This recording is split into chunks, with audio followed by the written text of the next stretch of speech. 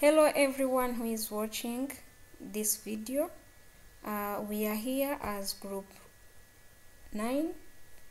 We are 3 members. Our group leader is Ishimwe Oda.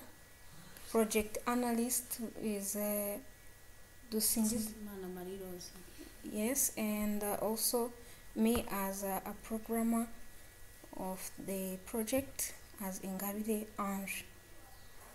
Today we have connected sensors and actuators using a packet tracer to show you how our system works. Smart library.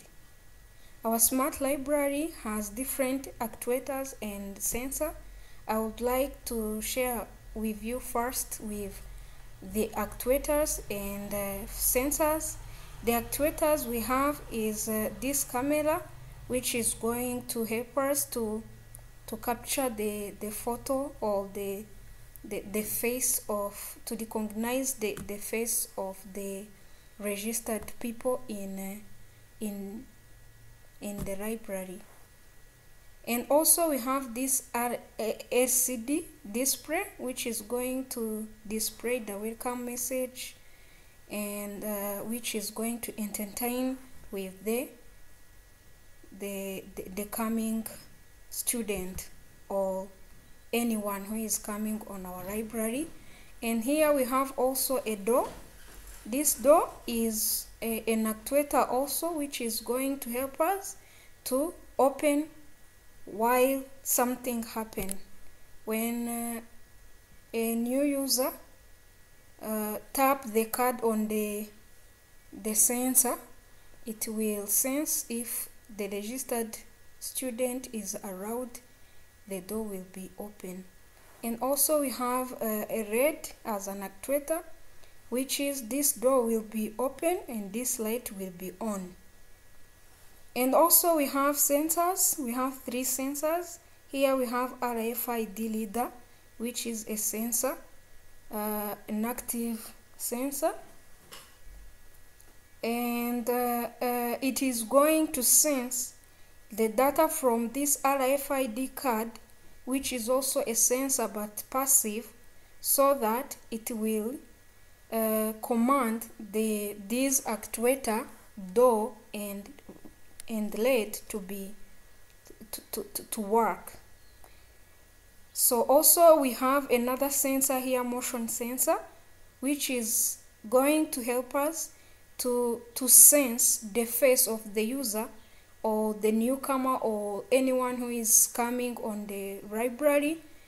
If detect someone there in front of it, it will switch on the camera. So let's start. Suppose a person come, a student. I hold Alt to show the movement on motion sensor. There in RFID, here it is saying tap your card, and also the camera senses that there is someone. If I moving my mouse on motion sensor, this meaning that there is someone who is near here. In the camera it is on, and also the LCD display, it is displaying tap your card to make sure that the user is coming, and it tells the user what to do. And the user, if the registered student has a card, she or he will take the card and tap the card on RFID Reader, and the reader will read the information. If this card is valid, it will let the door open and the light on. If he removes the card on, the light will be off, the door will be closed. So I think that was what we have covered now.